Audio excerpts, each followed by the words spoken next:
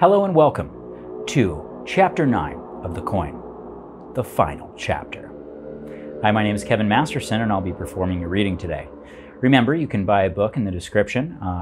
Reading along with us is a lot of fun and I hope you enjoy it. So without further ado, The Coin, Chapter 9. Chapter 9. Okay, sir. I will pray my prayers also for the same thing. Okay, good. When will you be back to the Vatican? I'm going to stay here for 3 more days, just to monitor things to make sure everything is all right. Okay, good. Have a blessed and safe trip back. When you get here, come and meet with me so that we can go over things. Okay, sir. Will do. I will talk to you later. Okay, good. See and talk to you then. Okay, bye, sir. Okay, bye. They hung up on the phone with goodbyes to one another. Apostle Job went back into the living room where everybody was. When he got off the phone, talking to the Pope. Jake's wife, Jessie, was out of the kitchen socializing, while the food was still cooking. He entered, Apostle Job. The living room saying, "I see everybody's here." "Hello, everybody!" In unison, they all said, "Hello back." I talked to Pope Timothy. Everything's okay. I'll be heading back to the Vatican in 3 days. Okay, sounds good. How is the Pope? He's well. Apostle Job, tell the Pope I said hello and wish him well when you get back. Will do. Jake and Jessie, would you like to send a message to Pope Timothy? Yes, I would. I would also.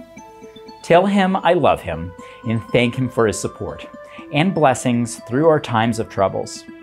Tell him I love him also, and to keep up in his prayers, and God bless him for giving us his support through our times of troubles.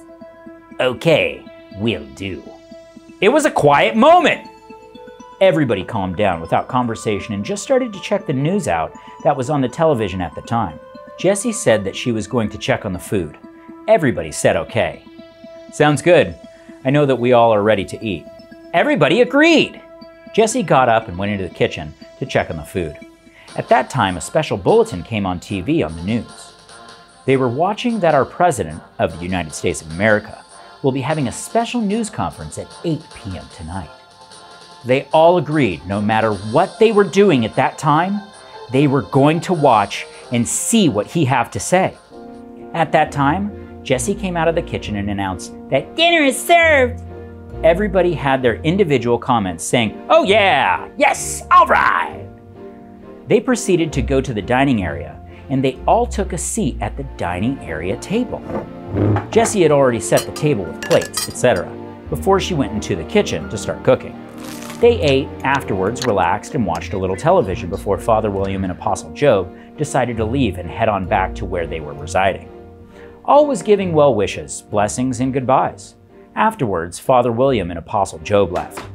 Father William dropped the apostle off at his hotel room. Apostle Job went to his hotel room, read a few scriptures out of his Bible, and then retired and went to bed for the night. Father William went back to the seminary, consulted with supervisors about what happened, and then he retired, went to sleep for the night. That night, they were all so tired, they forgot all about the president's speech they were supposed to watch. The next morning, Apostle Job called the Vatican and informed them that he would be leaving for Vatican City today. He said, Apostle Job, that he's leaving early because he feels that everything is fine. His flight leaves this afternoon at 3 p.m., and he will call them to come and pick him up when he arrives at the airport.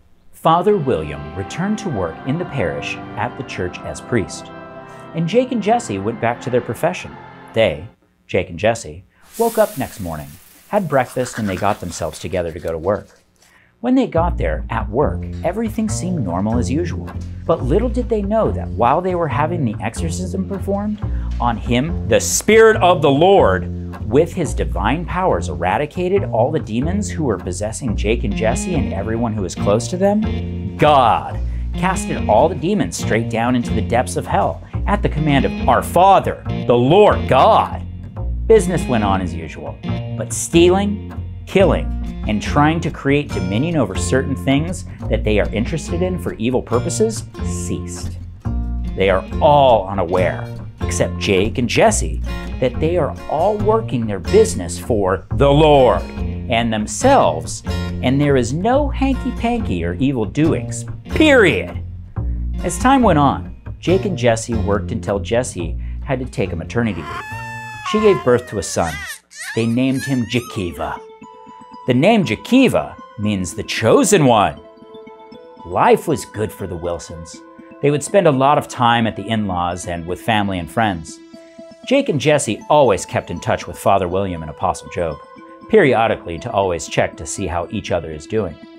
The parents of Jesse were never told about the exorcism. The parents of Jesse was affected by the exorcism. The Holy Spirit of the Lord God entered into them and changed their way of thinking and living. And now they were working for the Lord God through His Son, Jesus Christ. The parents' organization prospered in good tidings, focusing on creating jobs and serving the people in the name of the Lord. They didn't have a clue that their lives, Jesse's parents, had been transformed into living with the will of God in them to carry out His work, the Lord God. As time went by, the Vatican spokesperson and the Pope himself, to everyone involved, to always pray the prayer that the Pope instructed them. How to pray to keep the devil at bay and into the depths of hell for the next 1,000 years.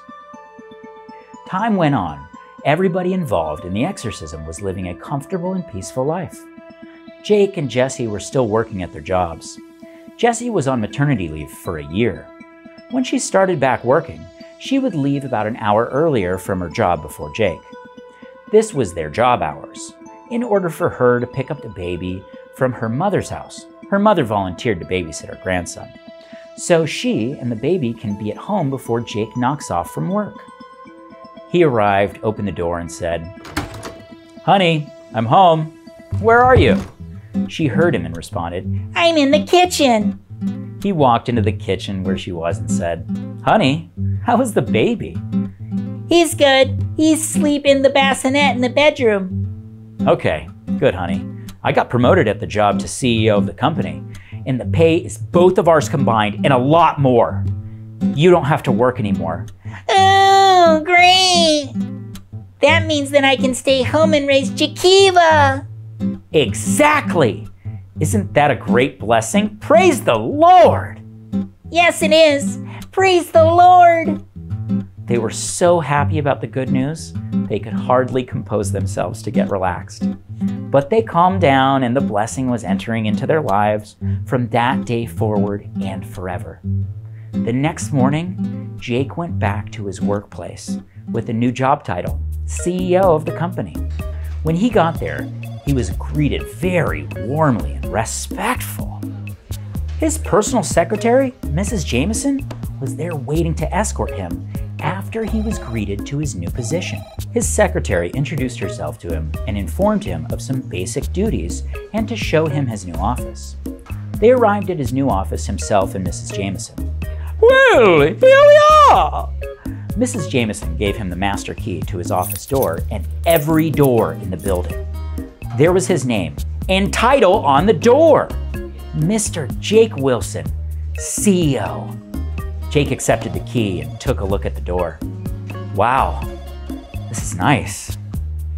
I know I am going to love this. "That's good! I know you will too, Mr. Wilson!" "Well, let's go in." He opened the door and they walked in the office. Mrs. Jameson knew the setup in the office, but everything was new to Jake. Wow, this is nice.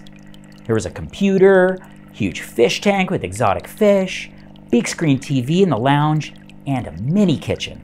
To tell you the truth, it had just about everything and even a very spacious patio. "I knew you would love it." "Yes, I really do. I am ecstatic.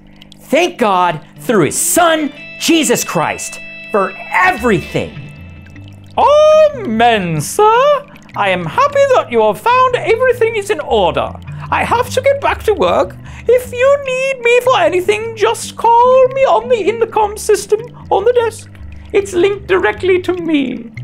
Okay, great. Thanks for everything. Have a good day. You are welcome. Will do. And talk to you later. You have a good day too, sir. Okay, thanks. I will. Mrs. Jameson walked to the door and asked Jake if he wanted the door closed. He said yes, and she closed the door. Jake kicked back in his chair at his desk, thinking to himself, to check all departments that they have in the firm and to call and talk on the intercom system to his secretary to let everybody know that he wants to have a meeting to introduce himself to everyone and to speak to them to advise them what kind of program of operation he has in mind to maintain the company to keep running smoothly, successful, and very profitable. Plus, have feedback from employees about suggestions from them that they can input some ideas to keep the company successful and profitable. That we can decide whether or not if it's conducive for the company's growth or not. So he did call secretary, and they set up a meeting for the following Friday at the end of the work week. After Jake talked to the secretary and set up the meetings with employees who retired for the day and proceeded to go home to his family, he went to his car in the parking garage in his personal parking place for the CEO of the company, got into his leased company Ferrari, and drove home, taking the same route he was taking when he was just a worker. And now he's CEO of the company. He's driving the same route to and from home. When he arrived home, he parked his car in the car space in front of the garage. By the way, Jessie knew about the Ferrari. She loved it. Jessie, his wife, heard him pull up and decided that when he opened the front door to come in, she is going to be behind the door to surprise him, just to see what kind of reaction she can get out of him, just for play. He opened the door and called for his wife. Jessie, where are you? Before he can say anything else, Jessie came from behind the door and said, "Boo!" real loud. Whoa! In a very shocked and surprised voice.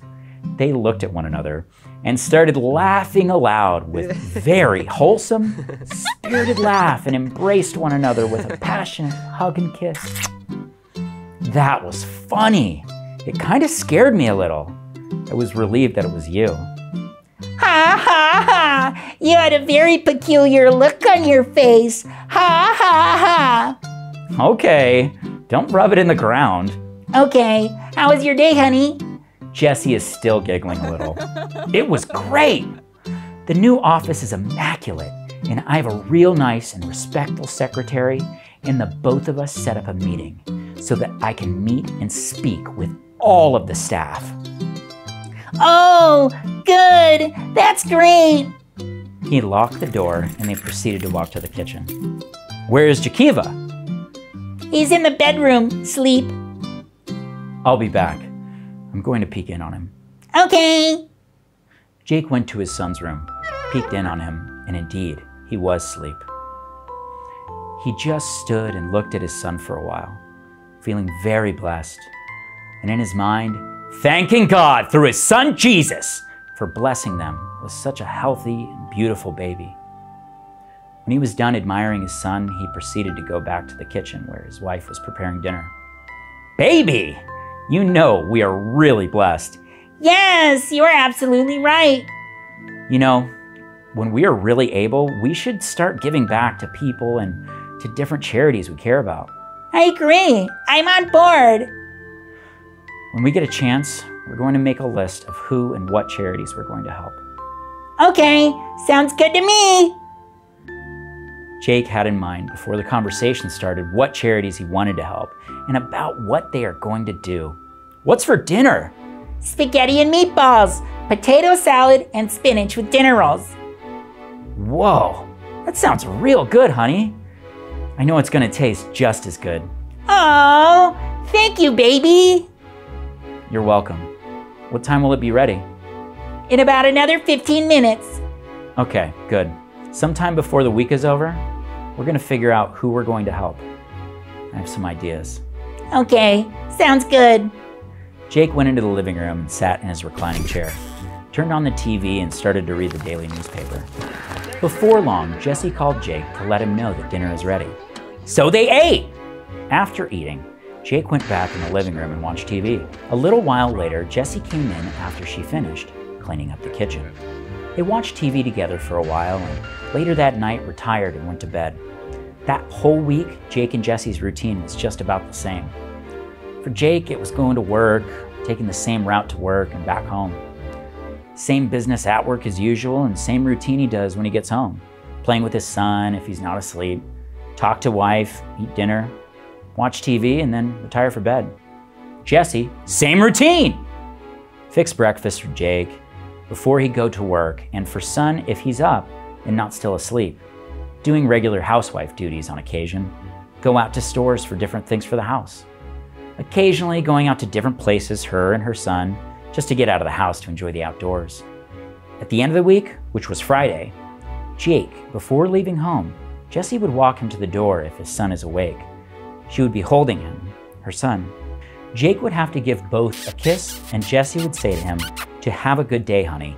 And Jake would say, "Okay, thanks, sweetheart, and you do too." And sometimes the baby would say something in baby talk, like, "Gree, gree, Billy," to his daddy. He would kiss his son and say, "I love you," and kiss his wife and say, "I love you," and say to his wife to have a good day. Then he would walk out the door to his car, and his wife and son would be standing in the door until he drives off. When he drives off, he blows the horn once and waves. And his wife would wave back and hold up their son's hands so he can gesture a wave back too.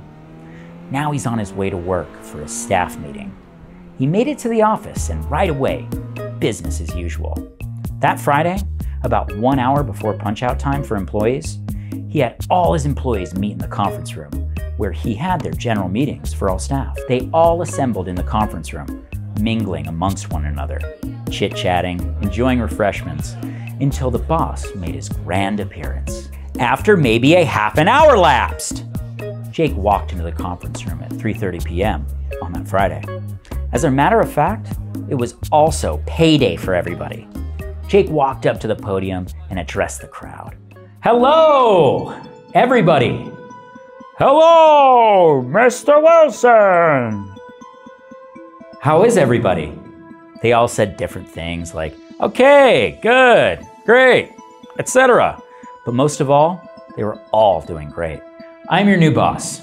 I'm very happy to be on board to run our company. Some of the ones who were working before the change and are still here after the new leadership, well, they know me because I was one of them. For the new employees and the old, if there's any concerns about anything, my doors are always open." Jake proceeded to talk to the staff about the program he has in mind to keep the corporation being very successful, prosperous, and helpful for everybody concerned. When he was done with the speech at the meeting, the staff accepted him very favorably to lead their corporation into the future. After meeting, everybody mingled, talking to one another and expressing their pleasures to Mr. Wilson for having him as their boss. After everything was over, everyone dispersed in an orderly fashion, doing different things such as taking doggy bags of food left over, leaving together as carpool, and different other scenarios people do after a staff meeting. When everything was said and done, Jake left and went home, the usual way, as always. He arrived home doing the same routine as usual, went to open his door to his house, which his wife was there waiting for him behind the door. He called out her name as usual, and she would come out from behind the door on every occasion she does that. She would say a different weird-sounding word or sound to startle or try to scare him, only out of fun. This day, their son was up sitting in his high chair. Jake started talking to him, asking him how he's doing. "I love you. Come here." Then he picks him up out of his high chair and was holding him, talking, kissing, and walking around with him, just having fun. While Jessie gets dinner prepared for them, they're at the dinner table, father, mother, and son. Jake blessed the food. They started eating. Jake told Jessie what went on at the meeting this afternoon. His son was just eating and looking and listening at his parents' conversation. The relationship between the three, father, mother, son, is very good and very blessed. As for any type of demonic activities in their lives, it was seized completely after the exorcism, because God has rebuked the devil and his demons and cast them down in the depths of hell for 1,000 years before he, God, will let him out to roam around back here on earth. As for Jake and Jesse and their son and everybody in their family and friends, fellow co-workers, and any and everybody associated with them was living a very blessed, successful, and prosperous life. Praise the Lord, our God, through his Son, Jesus Christ, my Lord. Amen. This book is dedicated to my best friend, Sandra Loretta Dixon. My love always, Nathaniel. Thank you for reading along, watching along. Thank you for being a part of this. Please like, subscribe, share, comment. Let's spread the word about the coin, because I think we have a movie in our future. So let's get it done. All right. Thank you guys. Bye.